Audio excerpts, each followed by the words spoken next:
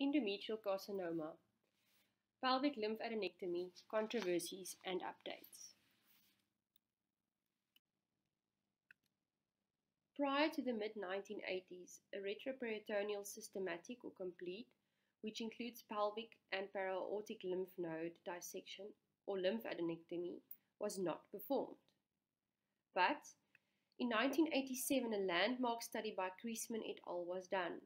The Gynecologic Oncology Group 33 study better defined the factors that increase the risk of lymph node metastasis.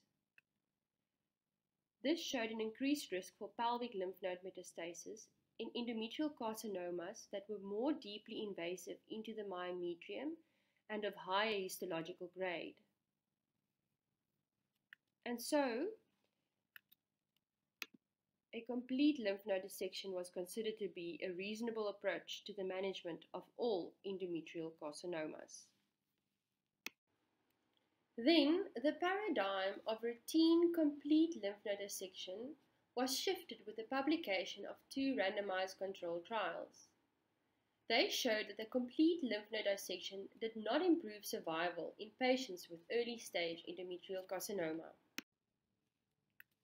One of these trials was the Aztec trial, which included 1,408 patients, all with clinical stage 1 or 2 endometrial carcinoma, either assigned to a systematic pelvic lymph node dissection or removal of lymph nodes only if suspicious and at discretion of the surgeon.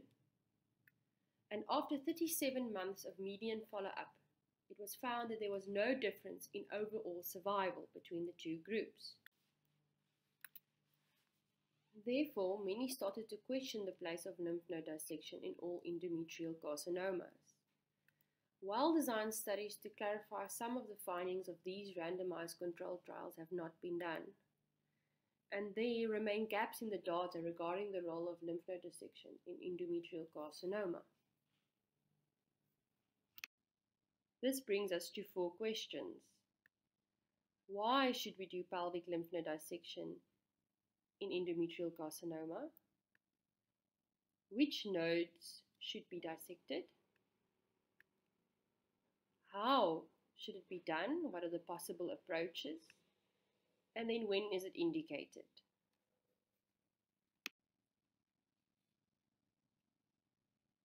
Endometrial carcinoma is surgically staged, and the standard procedure is a total hysterectomy and bilateral salpingo-oophorectomy. The revised 2017 figure staging includes lymph node involvement and, if present, changes the staging of endometrial carcinoma to stage 3C.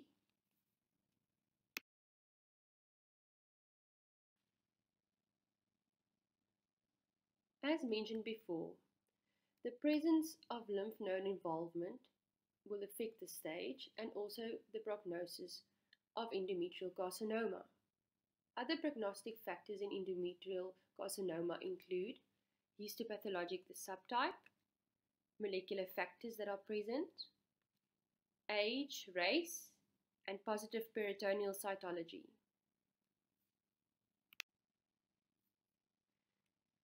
The table shows the 5-year overall survival percentage for stage 3C1 and 3C2 endometrial carcinoma, which is respectively 58.3% and 51.2%.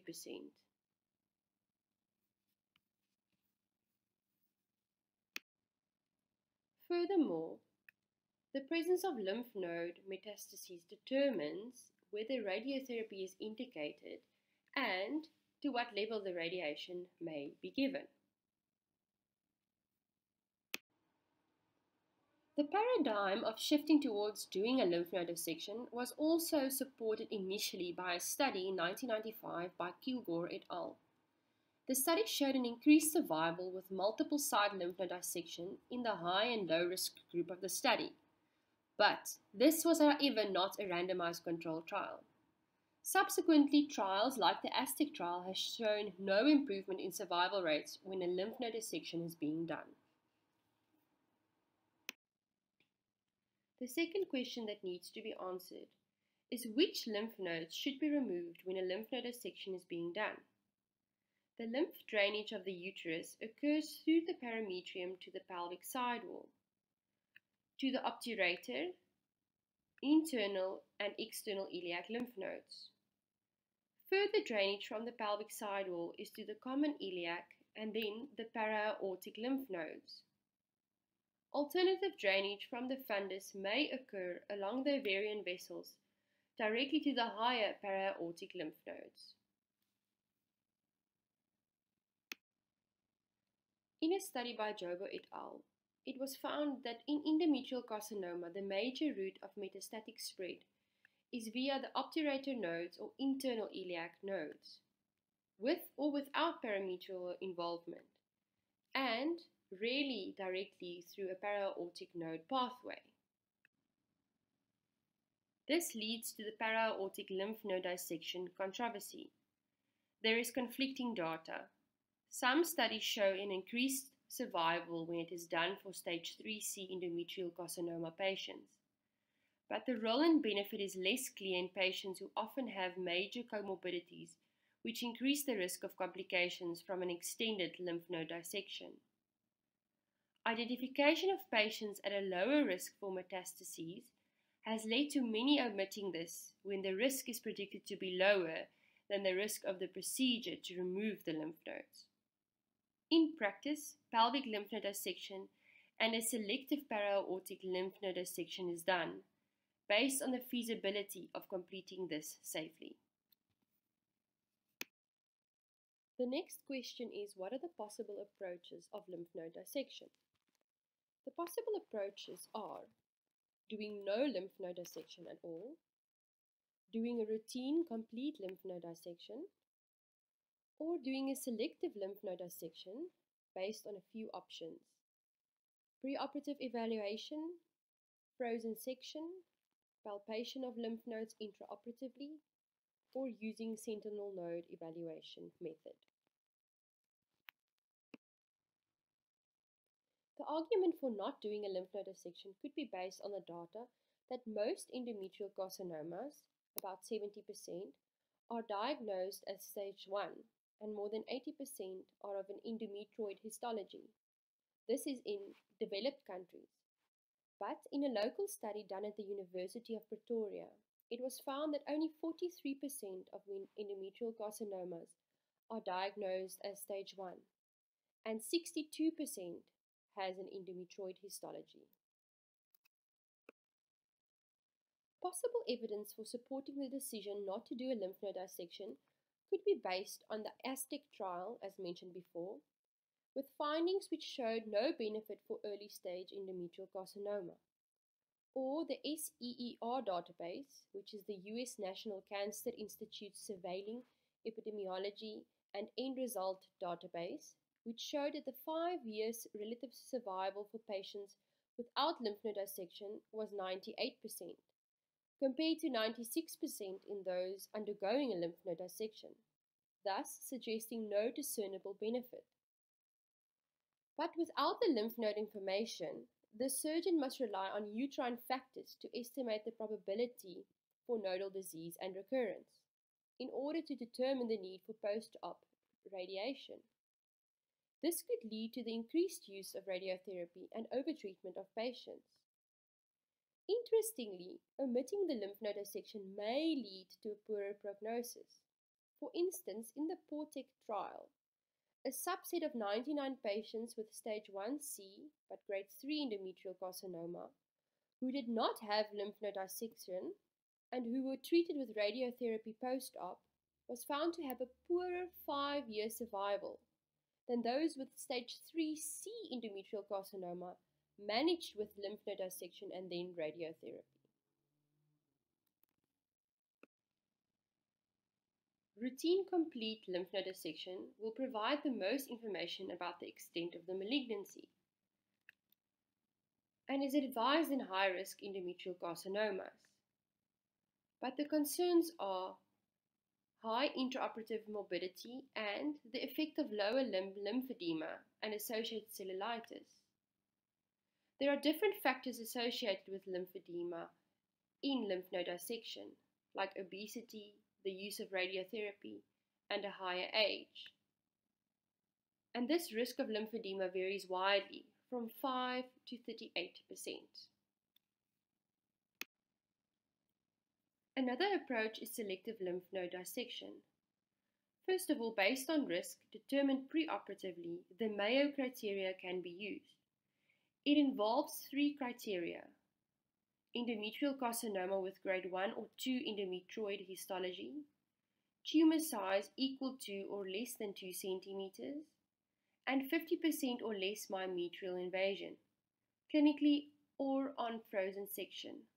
If all 3 criteria are met, the risk of lymph node metastasis is less than 1%, and the patient is at low risk. Therefore, a lymph node dissection can be safely omitted. The next option is selective lymph node dissection using intraoperative frozen section. Fresh tissue from the tumor is collected by the surgeon and given to the technologist on standby in theatre.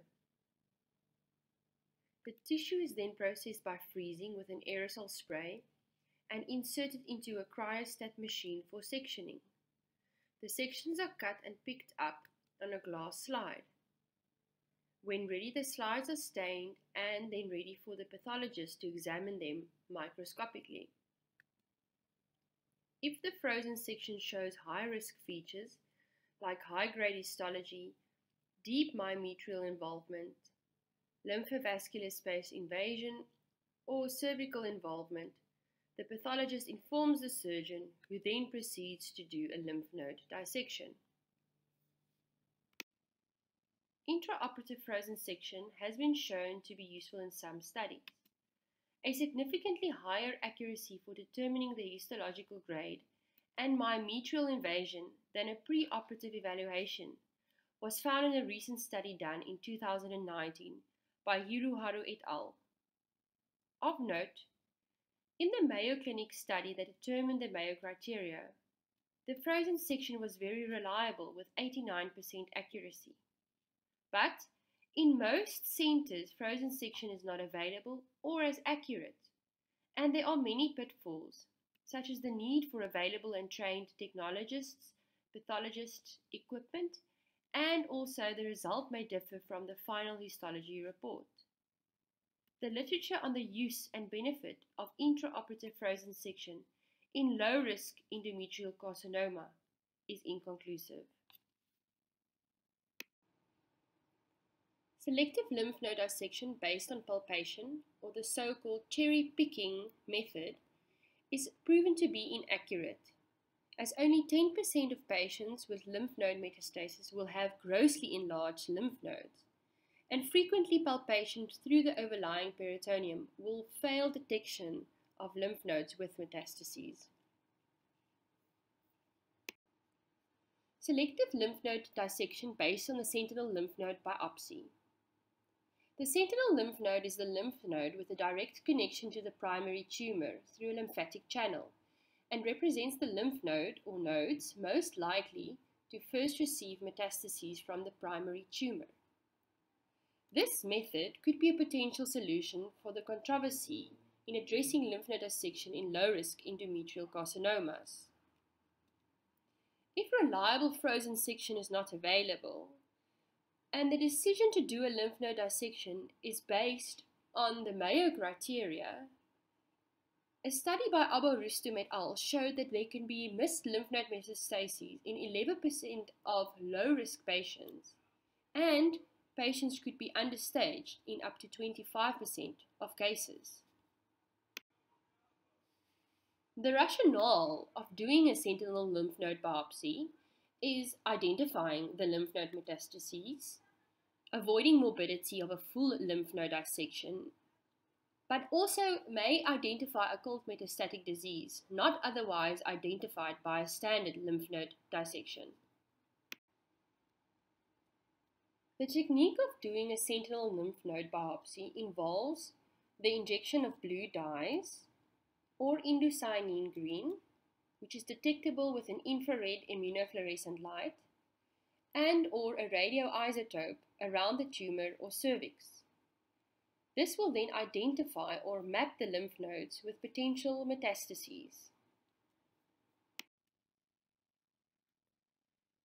The image shows the left pelvic lymphatic trunks with indocyanine green fluorescence imaging after cervical injection of this to map the endometrial carcinoma. The sentinel lymph node is located in the medial aspect of the iliac vessels and the secondary node just lateral to the external iliac vessels.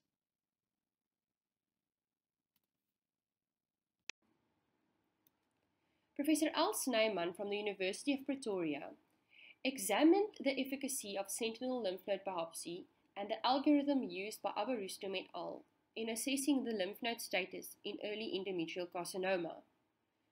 This algorithm involves peritoneal evaluation and washings, a retroperitoneal evaluation with excision of mapped sentinel lymph nodes, and also removal of any other suspicious lymph nodes. If no sentinel lymph nodes were mapped, a site-specific lymph node dissection would be done, and a para-aortic lymph node dissection at discretion of the surgeon. This was shown to be a feasible option in a South African setting, with 100% sensitivity, specificity, negative and positive predictive value.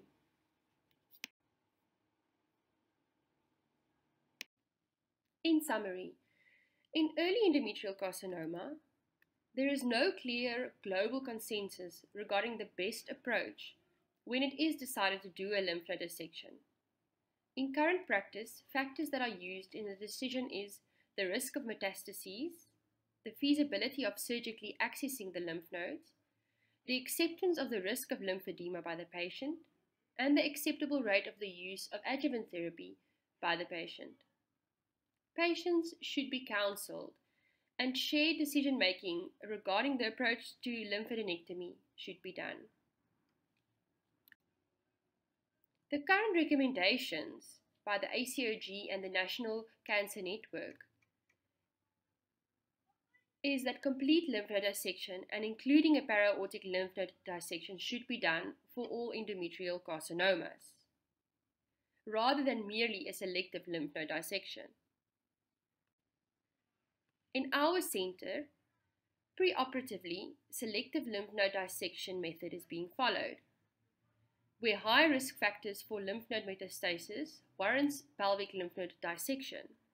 These factors are endometrioid histology grade 3, or high-grade serous, clear cell and undifferentiated histology, cervical involvement, or 50% or more invasion of the myometrium on ultrasound or on MRI, and the para-aortic lymph node dissection is not routinely done, only in highly selective cases.